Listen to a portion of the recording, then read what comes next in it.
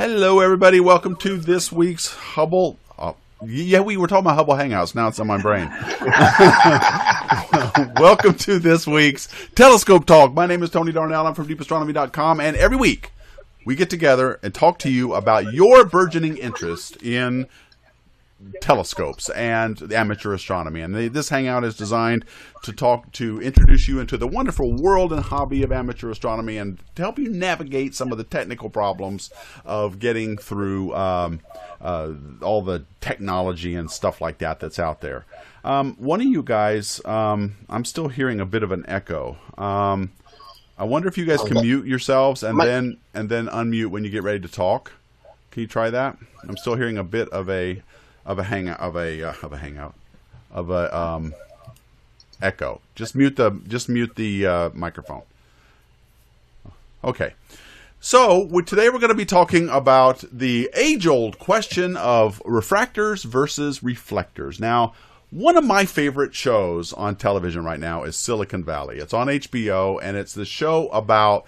It's a very nerdy show. It's a comedy about programming in Silicon Valley and becoming an app developer in Silicon Valley. And there's all these really great behind-the-scenes jokes in it that if you're not a programmer, you don't get. Like, there was this segment on using the Amazon Web Services, and if you've got a server on that, you know how expensive it can be. And they were busting on that in the show. Well, one of the things they talk about is in one scene, the main character was interviewing for a job, and he didn't hire this programmer, even though he was brilliant, because he used spaces instead of tabs in his text editor. Now, it's a big deal when you're a programmer. I'm personally a spaces man. I use spaces because you can't always count on the size of tabs in code. So sometimes they're 8 spaces, sometimes they're 5, and so they're not always the same. So I'm a spaces guy. But anyway, the point of that is it's sort of a behind-the-scenes, really interesting look at programmers, and that's always been a debate among programming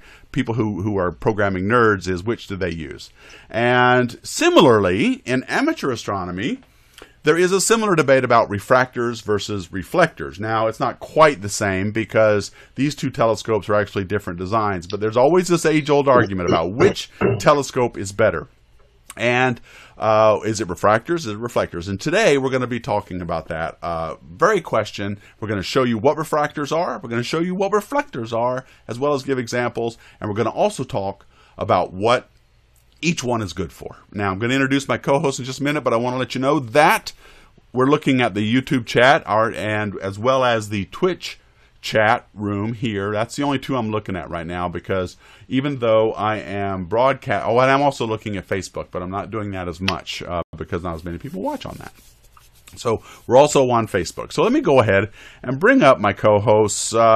First up, I'll just go with Adam Synergy Smith. Hi, Adam. How are you doing?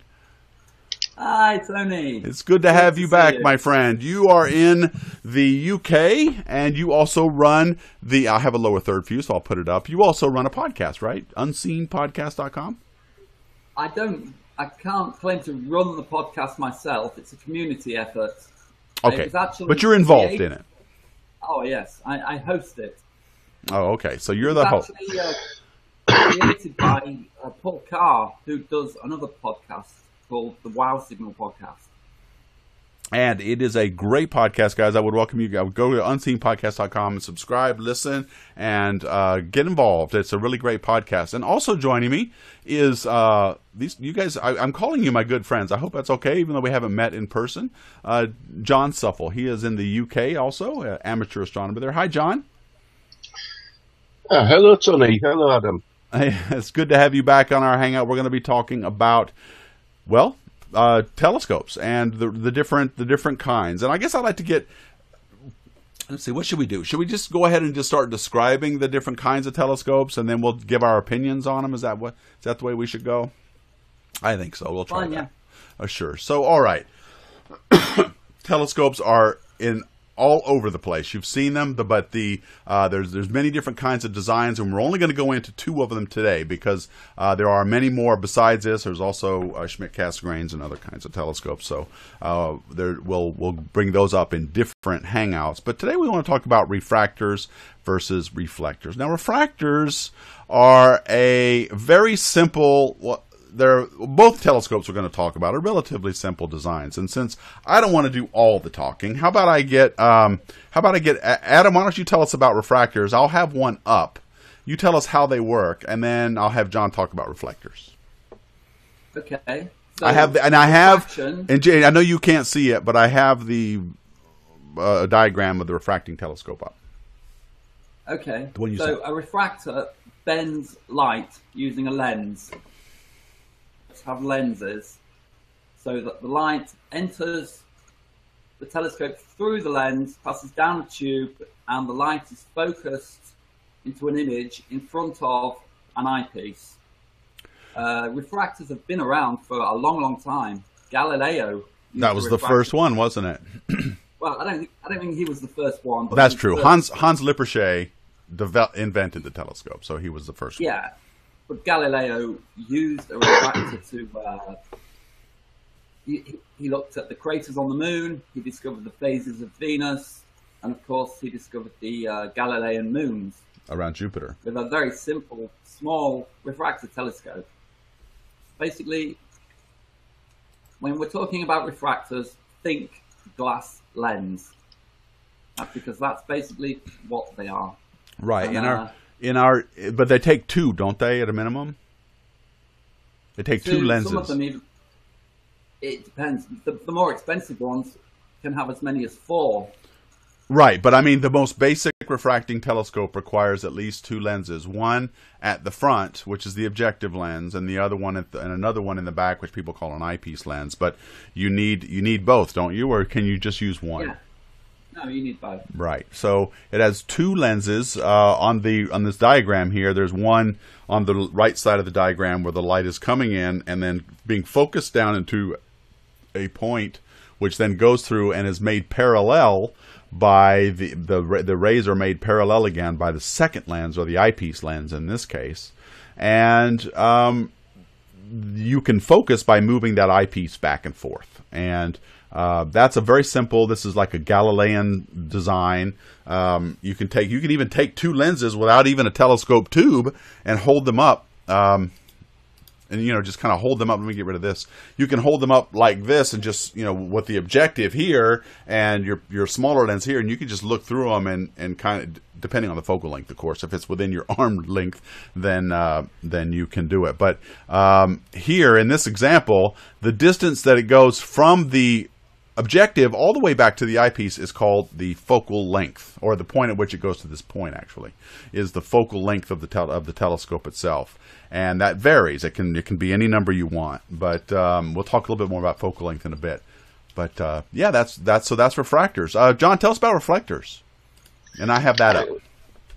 Right, instead of using a lens at the front of the telescope, it uses a Newtonian reflector.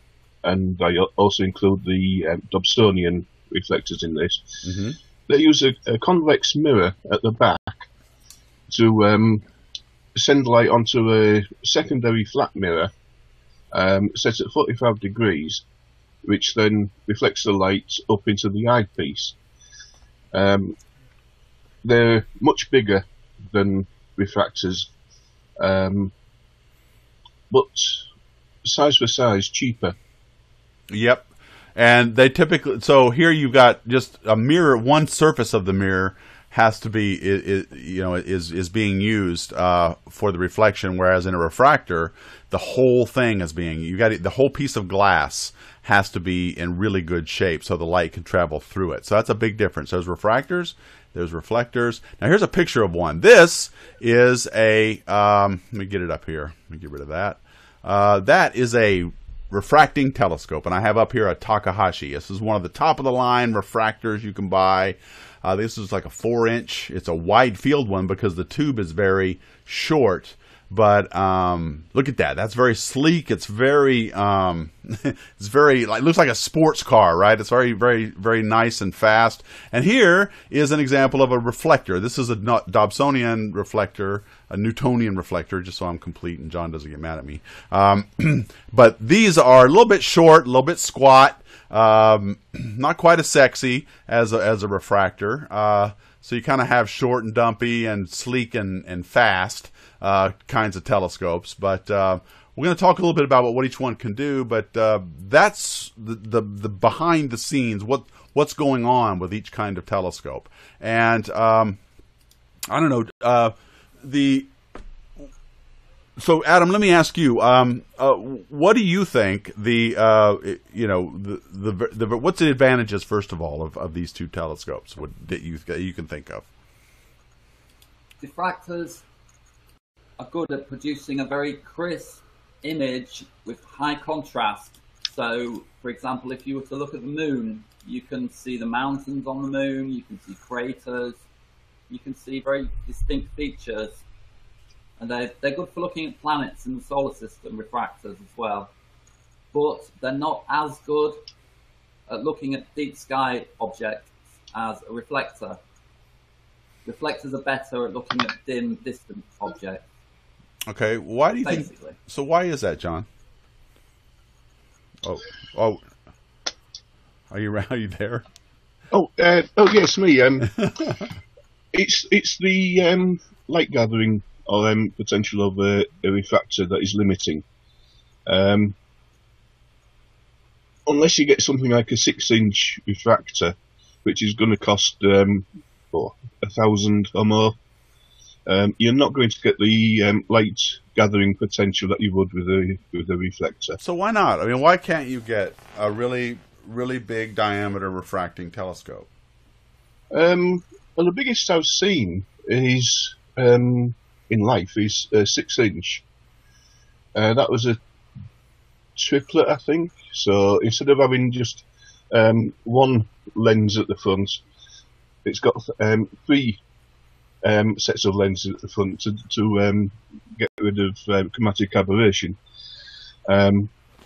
It's heavy, very heavy, and it's very expensive. But why? Why do you think? Why are they so expensive?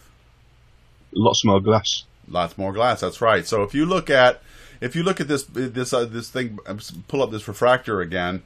This light thing. That piece of glass has to be pristine, and its surface has to be, both surfaces not only have to be precisely ground, but the glass can't have little bubbles in it. It can't have little flaws, cracks, or any of that kind of stuff. So you need to find a really good piece of glass to make a refractor. Well, 4 inches is, a 60 millimeter lens is pretty easy to make, relatively inexpensive and high quality. A 4-inch lens is going to be exponentially more expensive to make, and forget about 10-inch or 20-inch refracting objective lenses. I was at I think it was the Yerkes Observatory in Chicago, and they had the largest refracting telescope in the world, which was 20 inches.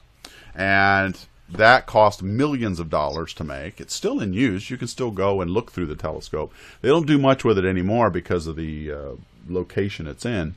But that's it. 20-inch is about it. I mean, because you think about finding a 20-inch piece of glass that is absolutely perfect and flawless, and then you've got to grind it and make the shapes on it as well. That tends to make it big. But by reflectors, by comparison, Adam, you want to talk about those? They're relatively cheap because it doesn't take as much money to make a mirror, basically. So you can get large diameter mirrors for only one surface of that piece of glass has to be perfect, right? You can have a really big, thick piece of glass, but only the outside surface has to be perfect.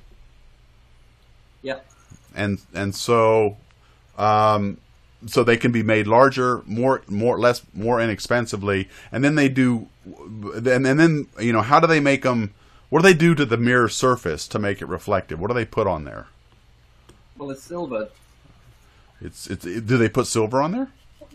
It's silver. No. It's aluminium. Aluminium. Right. That's right. Aluminium oxide. Usually it's right. Usually it's some kind of aluminium. I'm going to be American and say aluminum, and because it's highly reflective, you just need some. You could actually use, couldn't you guys? We could actually use an unpolished mirror as a telescope, couldn't you? I mean, it would still reflect. Yeah. Well, the mirrors on a Newtonian coated on the surface. If they coated the on the front surface, if they coated the back surface, you'd get reflections. You get like a ghost image. Reflect the back. Oh yeah, but you wouldn't want to do that. Oh, I see what you mean. Right, because there is no coatings. Part of the reflection would go through the glass, or part of the light would go through the glass. Yeah, so you don't want to do. But you could, in principle, use just the blank as a primary. But you're right, you would get a lot of artifacts out of that. So. I think there's some solar Newtonian telescopes where they don't mirror the surface of the. Yeah, they don't cut the surface of the mirror. Really? So it's just a blank piece of glass. Oh. So only a tiny part of it comes back onto the 45-degree diagonal, the secondary mirror. Yeah, right. And of course, the point of that is you want to reflect as much light as much light as you can when you mirror the surface. But with no mirror, you don't. With the sun, you've got plenty of photons. You don't need to collect all of them. You can throw a lot of them away. In fact, you want to throw a lot of them away. So there's no point. That's right. Yeah. Yeah. It's just occurred to me. I'm looking. I have something. Hold on just a second. I can't believe I still have this, but this was just sitting in my drawer. This is a very old, very messed up 8-inch mirror. And I'm going to do this. I hope it doesn't like screw things up. But this is the mirror blank itself. It's got, there's my light. Let me see if I can get it closer. You can see all of the scratches. This is in very bad shape.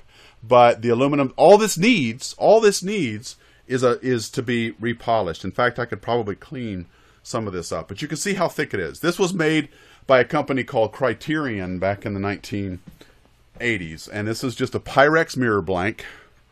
It says, actually, let me make me full screen here. Let me get rid of that so you can see this better. And this is a Pyrex mirror blank. It's about 1.25 inches or so, maybe 2 centimeters thick. You can't see the curve on it, but it's got one. And the shape of the curve is a parabola, because a parabolic curve is what focuses it on to a point. And so that's what focuses the light ray. So this is a reflecting mirror. I paid a couple $100 for it. No, I paid more than that. I paid like $500 for it back in the day. But I've kept it, and I've never actually used it for anything. But it's a very usable blank, very good. This would be the basis of a Newtonian telescope. This will be the primary mirror. So that's 8 inches or 20 centimeters if you're using the metric system. So there you go. That's that. I can't believe I remembered that. So that would be, and it's got the aluminium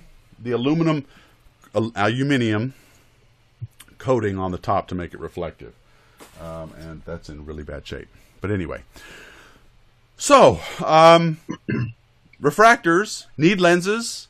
Binoculars have lenses, so they have two basically refracting telescopes put side by side, so they fit into your eyes. But as Adam said, they're more expensive. They tend to be smaller because they're expensive to make.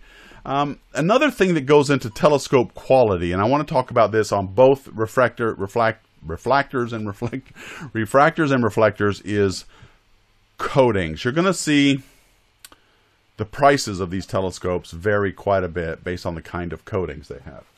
For a refractor, or for a reflector, it's just going to be aluminum coatings or maybe silver, but the silver will oxidize and you'll have to clean it a lot. But it'll have this kind of coating. But for lenses, they have special kind of coatings. You guys want to talk about that a little bit? Well, it's the same as with camera lenses. They put a coating onto the lens, especially the front element, to stop refraction and produce a better, sharper image. Yes, and I'm sorry, I'm reading the chat and I got it wrong. David Liphart is correcting me. The Yerkes had a 40-inch objective, not a 20, and so I stand corrected. It's in Green. Are you sure it's in Greenville, South Carolina? What's in Chicago?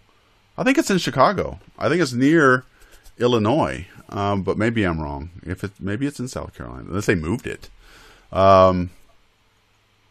But yeah, last I heard it was near Chicago. But anyway, it was a 40-inch objective lens, and that was the largest in the world. I don't think, and you guys correct me in the chat if I'm wrong, and maybe you guys remember. Is there anything larger than a 20-inch or 40-inch refractor? Do you guys know of anything? I can't think of one. And by comparison, what's the largest reflector? Single mirror refract, because if you go into things like Keck and stuff like that, you'll get much bigger. But it's about 100 inches, right? Well, you used to get the 200-inch at Mount Palomar. Is that 200? Yeah. Okay. Then the Russians had a 202-inch, but that was a far inferior machine. Okay. So there you go. So again, it's easier. Because of refractors, you can take this, all you really care about is one surface, and the rest of this can be very faulty and messed up and have all kinds of bubbles in it and stuff. But another problem with big telescopes, and of the 100, 200-inch variety, is that when you make glass big enough, it actually begins to act like a liquid, and it flows.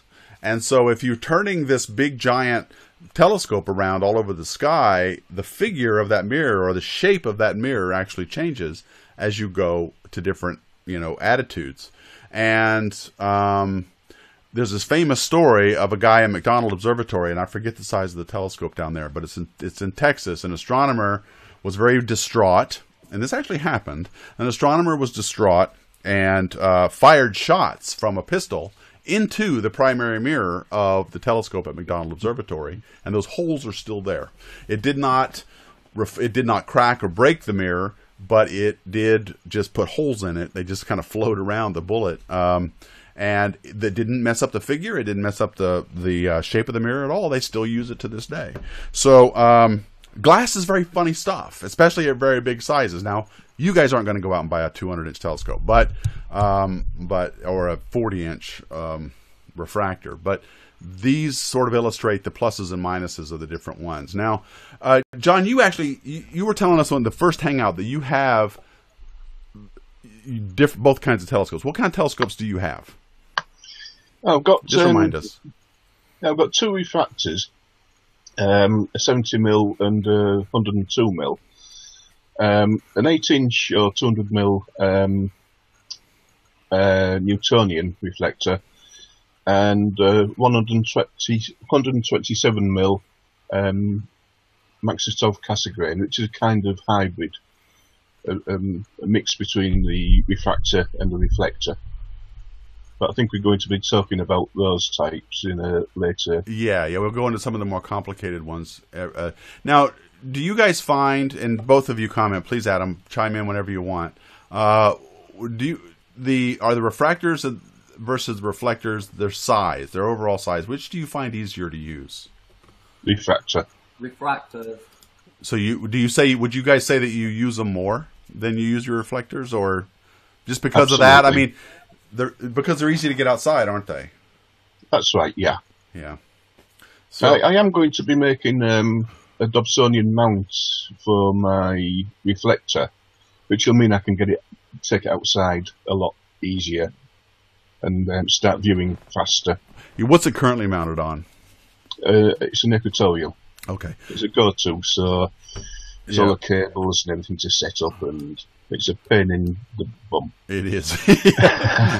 Don't worry, folks. We're going to get into mounts. That's a whole topic right in itself. So we'll get into those in later hangouts. But right now, we just want to talk about refractors and reflectors. So yeah, refractors tend to be smaller because, hey, they are smaller. 4 inches, about the biggest anybody can afford. Now, Takahashi, that one I showed you, was about a $4,000 telescope, I think, if you include the mount and everything else with it. The optics on it, though, are primo. I mean, and there's this new thing. Well, we should probably talk about focal length now, but there's this new thing about, it's not new, it's been around for a couple decades, about short focal length refractors, and that's what I want to bring up now. Another big difference historically between refractors and reflectors is you've got glass in front of a refractor, you've got a mirror in the back of a reflector, but they have different focal lengths as well. The refractors tend to be longer. They have real long tubes, and refractors tend to be short and stubby. Now, you guys want to talk about that a little bit, about why that is? Maybe why the focal lengths of the different... Not always, but historically, refractors have had long focal lengths compared to their diameters as reflectors do. Do you guys want to talk about that a little bit? Yeah, the easiest way to answer that is to say that a longer focal length telescope reduces the amount of light you get at the eyepiece, and also reduces the effect of any faults in the optics. Right, and so one of the reasons that they all, so if you think back to the shape of a refractor, I'm just going to use my hands. So this will be the front part of the lens, this will be the back part of the lens. They tend to have a curve like this, and how much it's curved will determine how much the light bends.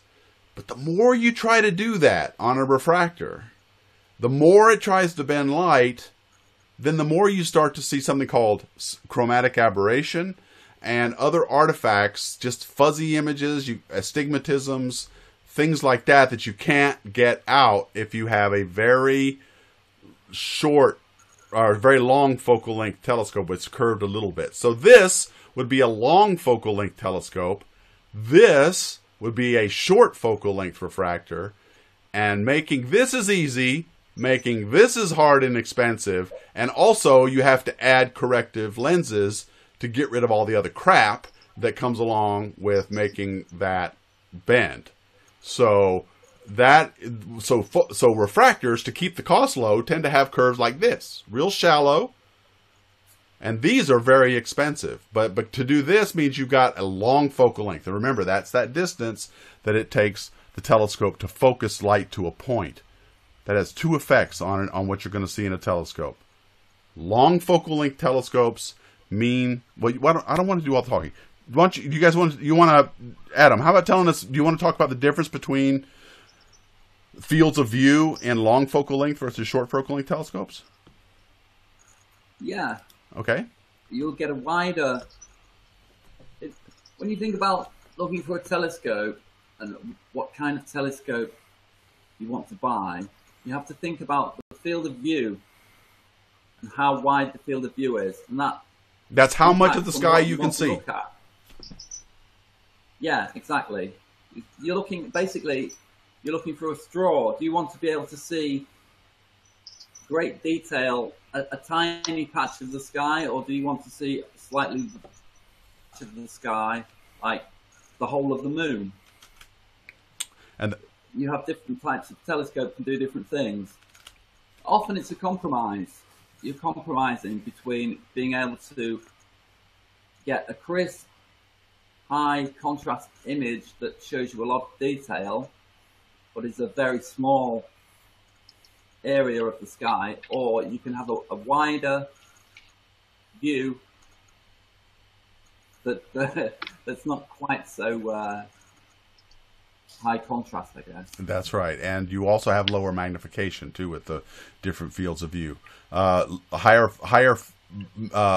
higher, or you know, it's like Adam said. If you look at the sky, it's like looking through a sky through a straw versus looking at it through, say, a kitchen towel tube.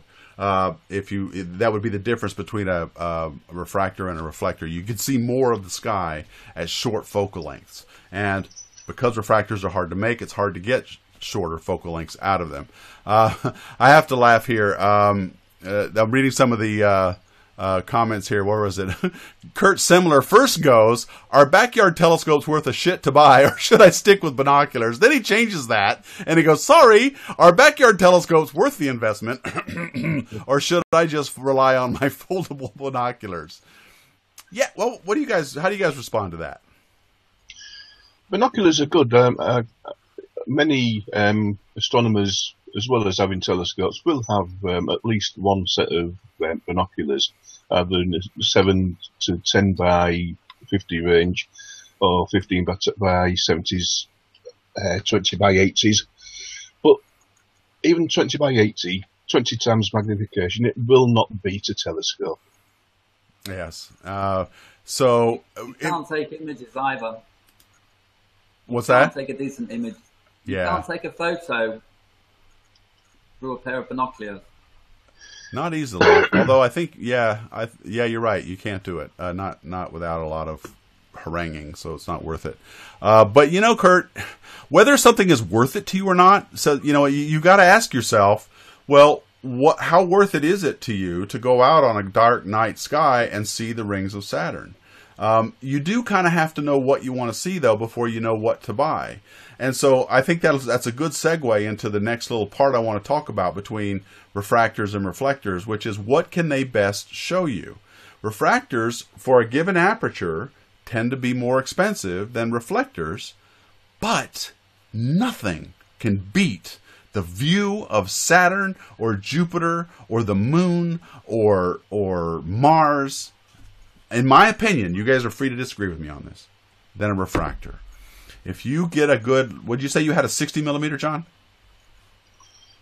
Yeah, a 70 and 70 millimeter. Okay, so you had a 70 and 102 mil refractors. Now you tell me, and you also have a Newtonian. You said you had a refractor. Yep. So, all things being equal, which would you rather look at Saturn with? For the planets, I would use the refractor. Why is that? They've got a slightly longer focal length than the Newtonian. The Newtonian is f5. Yeah. The refractor that I use the most is 6.6. It's a little bit longer, but a little bit more magnification with a given eyepiece. And because of that, because of the higher magnification and the fact that the planets are much, much brighter than, say, the Crab Nebula, when you look at a bright object like Saturn or Jupiter or the Moon, you really want you don't need as much light collecting area as you do with say looking at a deep sky object. So you get that refractor pointed at Saturn, and you're going to get a nice, bright, very clear, very narrow field of view picture or image in your eye that is unparalleled if you have a good refractor versus what you would see in the same or even larger reflecting telescope, because the reflector is going to show you much more of the sky.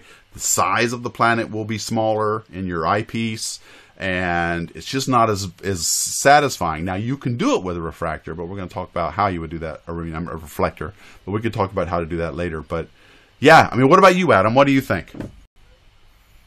Reflectors are great for looking at dimmer, deep sky objects. You can see bright nebula and bright galaxies with a refractor, but really, when you're talking about things like supernova remnants and distant galaxies, you need a decent aperture reflector.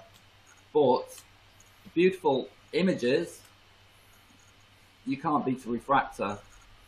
You can take absolutely beautiful pictures of Saturn, Jupiter, the Moon, very easily with a refractor. They're low maintenance. They're much lower maintenance than a reflector. Reflector telescopes need collimating, which means you have to make sure the mirrors are aligned. You don't have to do that with a refractor. You have to clean them, keep them clean, but they're relatively low maintenance. That's a good point, actually. That's a really good point. You do need to, if you keep the dust cover on it, the refractors will stay pretty clean, but you're right about. Yeah, and they don't degrade. Mirrors, as you've said, mirrors degrade over time. A mirror will lose perhaps 1% of its surface will disappear over. And it will look like this after a decade of sitting in your drawer. So, yeah. Yeah, they do degrade. Refractor won't deteriorate, and it will be as good in 10 years' time as it is brand new. And to be fair, the reflector will too. You're just going to have to get it recoated. You're going to need to take the mirror somewhere and get it re-illuminized or recoated with whatever coatings you had on it. Now, in today's day and age, you buy a new Tony, and they tend to illuminize the surface, and then they put stuff over it, don't they, to kind of protect that coating a little bit more? They do put a protective coating over the top of it. Yeah, right. So it tends to last longer, right? Yeah. Yeah. So you don't. I mean, aluminum was better than silver. Silver was the worst because it oxidized in like a month, and you were always cleaning it with some kind of silver cleaner. But the other stuff, the aluminum stuff, didn't work as much. Lasted a lot longer. And now they have other coatings, and that I don't know if we probably shouldn't get into that, but that should be the topic of another hangout. Is all the different coating choices that you have. Magnesium chloride for refractors, you have Schmidt-Cassegrain coatings, all these different things. So low anti-reflection coatings, things like that. We'll talk about that another time.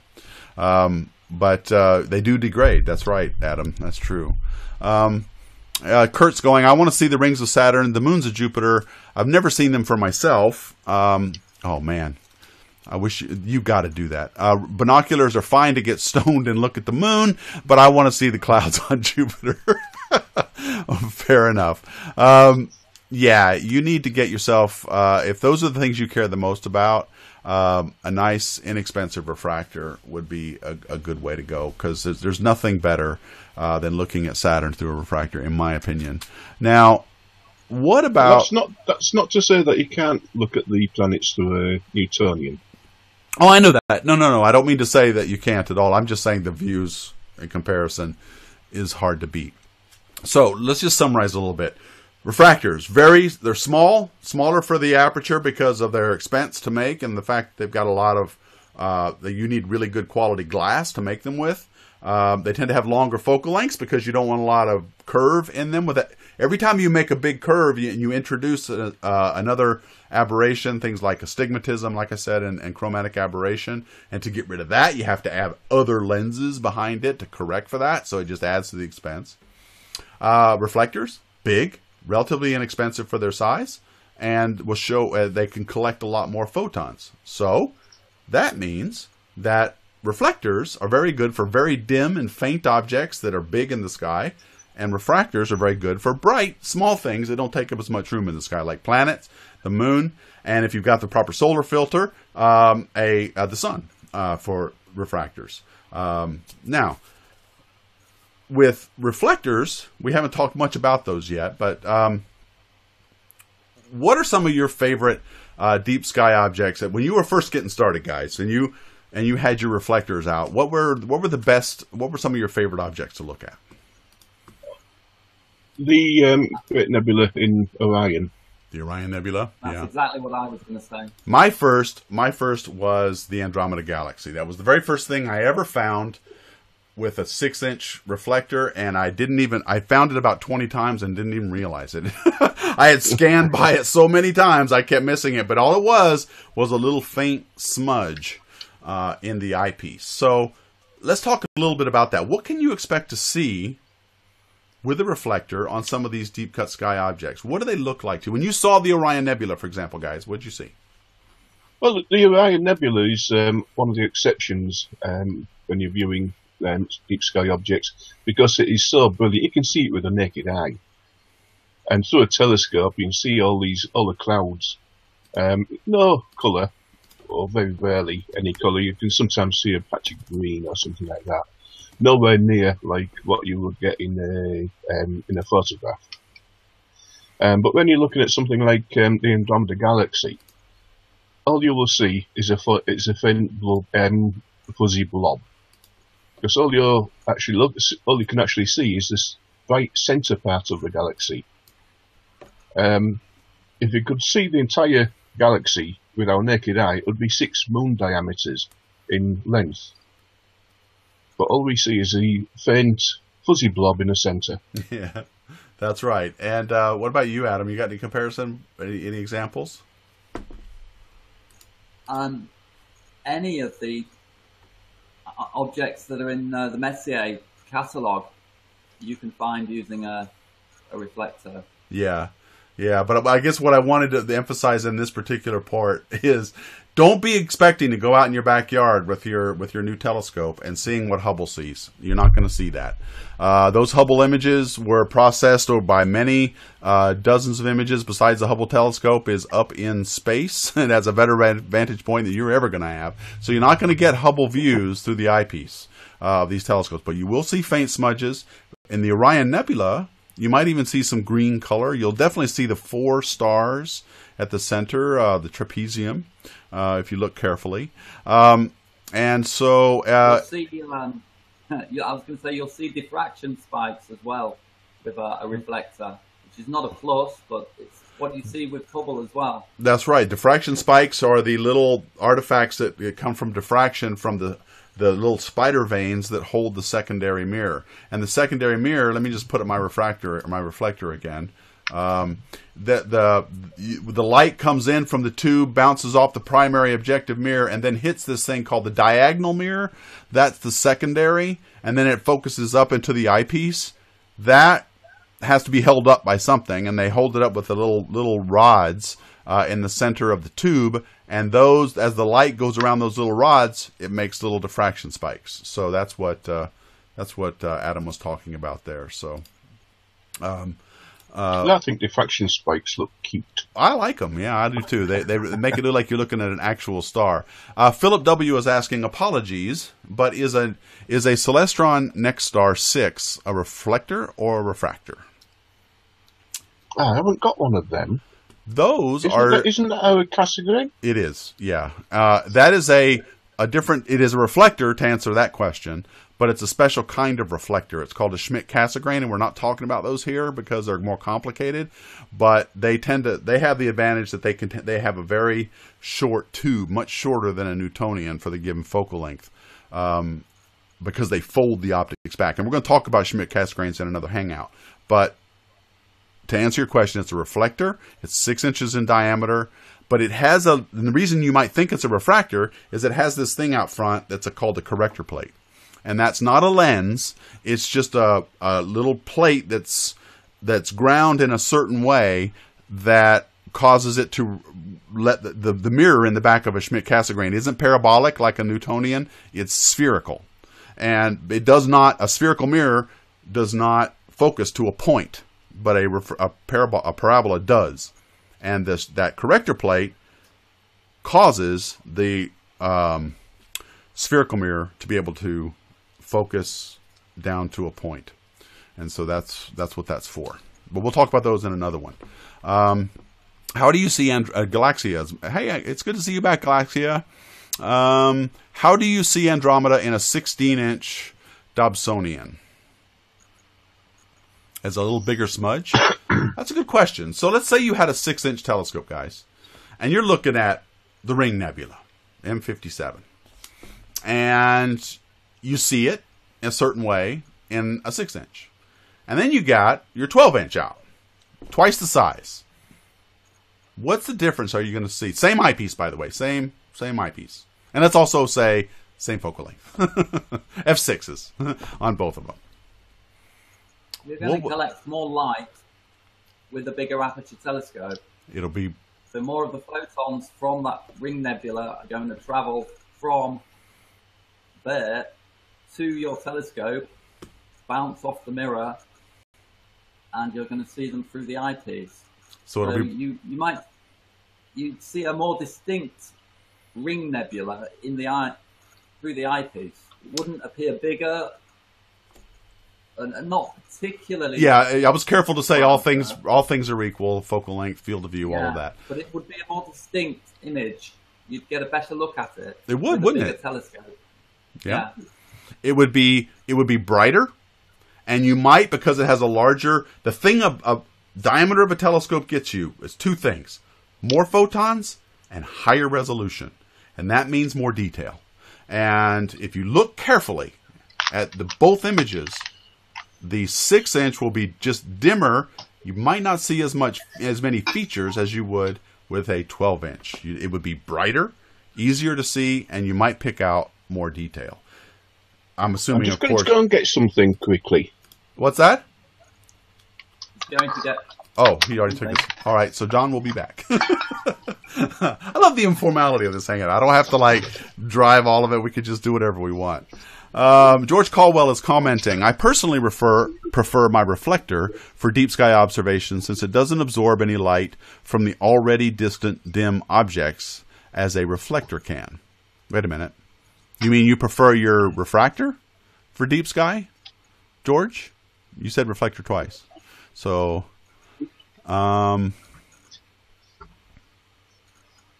Okay. So, yeah, clarify that for me, George, will you? And let's see. I'm just going through some more of the chat here. I mean, it would be nice to use a giant reflector, but usually I conceive only refractors to watch planets and nebulae. And Ascanio Vitale is commenting, since not many people among us aren't millionaires, I am wondering, when does a reflector come in handy, since they let you see less distant objects at the same cost of a refractor? Hang on, let me parse this, Ascanio. I'm not getting that. Wondering, when does a reflector come in handy, since they let you see less distant objects at the same cost of a refractor? No, you see more distant objects in a reflector, typically, Ascanio, than a refractor. Refractors don't show you as much deep sky objects for two reasons. They have small diameters and long focal lengths, which means they see smaller parts of the sky, and they generally have a higher magnification. And I want to get into magnification in a minute. John, did you want to show something, or are you good? Yes, it's a very good book that I can recommend. Ah, good. I like that. Recommend a book. Turn left at Orion. You see that? Ah, yes, I've seen that book before. Who wrote it? Guy Consul Magno. Guy Consul Magno and Dan M. Davis. That's Father Guy. It's easy to pronounce. And why do you like that book? Well, instead of looking at views from Hubble and trying to find the same thing in your telescope, this book gives drawings that people have done at the eyepiece, such as this one. Trying to get it. Yeah, hold it real steady for us, okay? Yeah. Can you see that? Yeah. So that big circle. Nebula. That big circle is the field of view. That's right. Yeah. Okay, and inside are what you can expect. Oh, that's nice. I had heard of the book, but I didn't buy it. So that's great. So can you get this on Amazon? Yes, it's. The author is not expensive. The author is the Pope's astronomer. It's what? Father, he's the Pope's astronomer, the Vatican's astronomer. Oh, Recognise his name. Oh. His name is Father Guy, and he is very, very well known astronomer. Yeah, he searches the universe on behalf of His Holiness the Pope. I always thought that was impressive that the Catholic Church had their own observatory. Yeah. Yeah, it was like after Galileo, they weren't going to make that mistake again, right? So, well, they were funding Galileo, all that stuff about him being ostracised by the church, and it's a lot of it was made up. Yeah. Okay, well, he's been financed by the church. Okay, wait a minute. Now you're saying he wasn't imprisoned and all that stuff. That's a different conversation, I guess. But yeah, different. Yeah.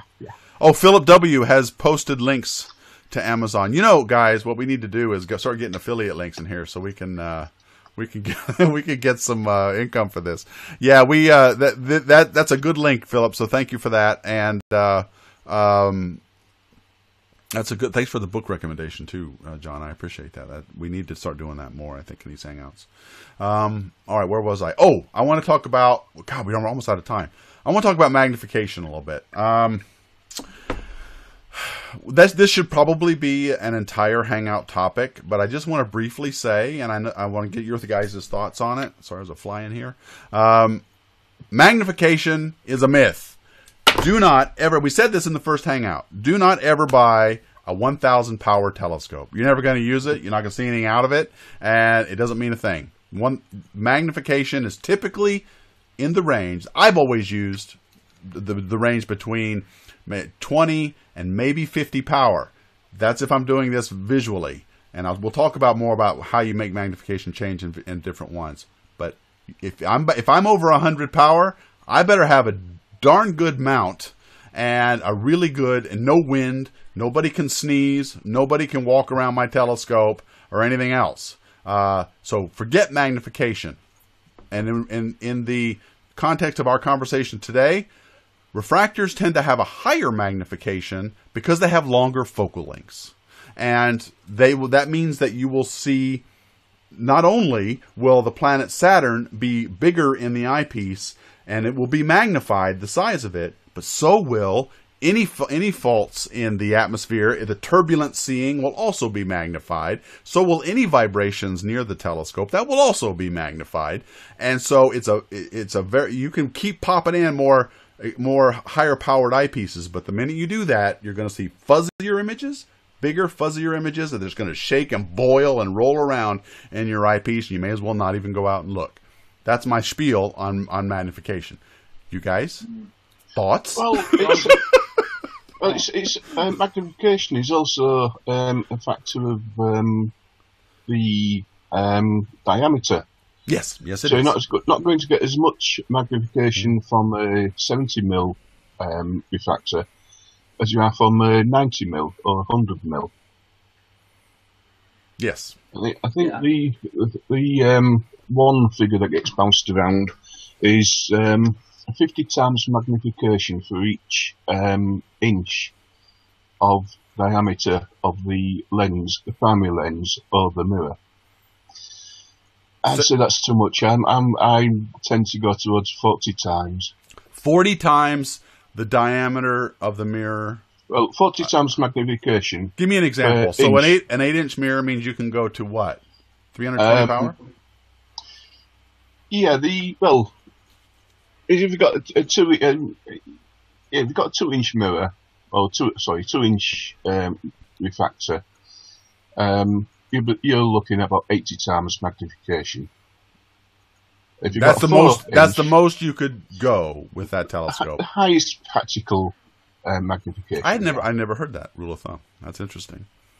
And are you talking about only refractors or reflectors too? And reflectors, yeah. Okay, so 40 times per inch. That seems like a lot. That would be a 400 times for a 10-inch mirror. Well, there's somebody I know who's got a 12-inch mirror, and he quite often goes up to 300 times magnification. Wow. Okay. Well, they must have a hell of a mount. I can tell you now, I have never had a pleasing visual experience through the eyepiece at anything above 100 power. Everything has always been crap over 100 power. So, but maybe I've only used the best telescope I've ever had visually was a 10-inch Meade Schmidt cast that had a decent mount, but it still vibrated like crazy over 100 power. So I tended not to use it as much at that magnification. So let's see. Okay, I'm just gonna. Adam? You got any thoughts on magnification? We didn't get your input. No, the only thing I can think of to add is what John was saying earlier about chromatic aberration in refractors. small refractor telescopes tend to suffer from chromatic aberration, where you get like a purpley violet coloured halo around the object you're looking at. Yeah. There are some better refractors on the market now that deal with that by having cleverer lenses, basically. But as we've already said, that they can be very expensive. But you can totally get rid of chromatic aberration now and use a refractor to get really sharp, good images of solar system objects. But if you want to impress people, you're going to have to spend some money. Yeah, and I just want to. We should probably make this a topic also, guys. But refractors they're also wide field, deep sky refractors that you can buy now too. We should talk about those in another episode. But I just wanted to go. Right now we're doing the basics: refractor, reflector, and there are now some new. Like I said, the Takahashi F6s, these are real nice wide field telescopes, but boy, do you pay for that. And they're beautiful. Apochromatic, I think they're called. That's right. That means... Yeah. Yeah, what does that mean? It means no problems, basically. Yeah, that's right. It means they're expensive. It means they're expensive, yeah. And they've corrected for any of the chromatic aberrations. If you take any lens at all and you make one, you're going to get chromatic aberration if you do nothing else to it. In other words, put another lens to correct for it. Because by itself, the lens Galileo had was awful. You could see colors all throughout the edge of the field of view. If you can make a replica, they call them the Galileo scopes, and you hold them up and you look at them, and you can see chromatic aberration just all over the place. But an apochromatic... No wonder the church argues with him. Yeah, what are these colors, man? You're seeing colors, dude. All right, so I'm going to get to Philip W.'s question before we leave, because this is a good one. He's asking, can you please recommend a good place to buy a second-hand telly for under £1,000? And because he said pounds, I'm assuming he's in the UK. And since you guys are in the UK, if you wanted to go somewhere to buy a second-hand telescope, and I know we talked about this in the first Hangout, but let's talk about it again, where would you go? Well, I've never actually looked for second-hand telescopes, but actually, yeah, a local astronomy club. I got 3 of my telescopes second-hand. I didn't go looking for them. They just... You didn't walk away with them, did you, John? You didn't oh, these are great telescopes. I just happened upon them great little deals. No, that's actually good advice, because people in astronomy clubs, they're getting new telescopes all the time, and then they want to get rid of the old stuff. And if they know that you are after a refractor or reflector, it's a good bet that they'll get in touch with you. How about you, Adam? You got any suggestions? I've got no problem with saying, have a look on eBay or places like that, but you need to know exactly what you're buying. You need to know the spec of the telescope you're looking at. What aperture is it? What's its focal length? Is it a reflector or a refractor? What sort of mount does it have? What sort of kit are you getting with it? Eyepieces. You need to know all this stuff in order to buy something second-hand. And even then, you're taking a bit of a gamble on whether it's going to get to you in one piece and whether it's going to work. If you're happy to do that, fine. You can get some great bargains. Absolutely. Save lots of money. Right. And for those in the U.S., I'm going to say Craigslist, because I sold my telescopes on Craigslist. And believe me, they got some good deals. I sold my 10-inch Schmidt-Cass, including a webcam that I was used for sort of a poor man's adaptive optics for imaging planets. I sold my computer controls, all of it for $2,000, and that was a deal. So because I had easily 5,000 into that whole thing. So Craigslist is a good place to look. You do need to know, as Adam said, generally what's a good scope. And let's do that, guys. Let's just say there are some brands that if you find them, it's probably okay to buy, isn't it? Like if you found a Celestron, go. It's going to be all right. It's not going to suck. Yeah. If you find something by Orion telescopes, those are probably going to be good. You don't got to worry about those. Mead is that's right. Thank you. So if you find a Mead telescope out there, you can't go wrong with buying it. You don't got to know a whole lot about it, but stay away from off brands you've never heard of. Like I'm going to say Tasco. I don't think Tasco is a good brand. Oh. No, don't buy anything from Tasco. Yeah. Any other things that you can? That's the only one I can think of. Are there other brands that you can think of? The simpler. I can think of a few, but I don't want to open this place up for litigation. Good point. I don't care. But that's a good point. And even if you did buy one of the lesser quality, we call them department store telescopes here in the United States. You can salvage it somewhat by, first of all, throwing away all the eyepieces that came with it, buying some halfway decent ones that are lower magnification. But you can kind of salvage one if you do get a super cheap one. But the optics aren't going to ever be as good as you want. And so those brands, Celestron, what else did I say? Orion telescopes. And Skywatchers are good ones. And Mead are also very good.